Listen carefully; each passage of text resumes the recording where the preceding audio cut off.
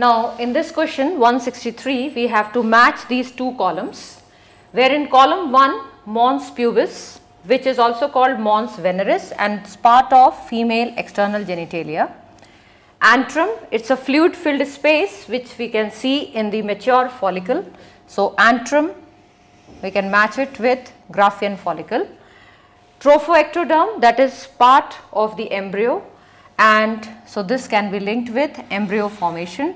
And lastly Nebenkern, which is the group of mitochondria present in the middle piece of the sperm. So here it is with this 2.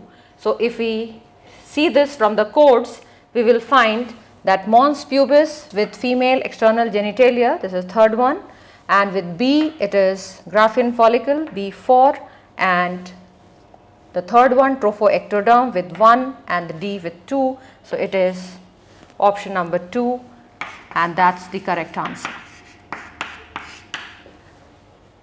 Now moving on to the next one, that is 164. In this, these hormones HCG, HPL, estrogen and progesterone, all of them are secreted by the placenta.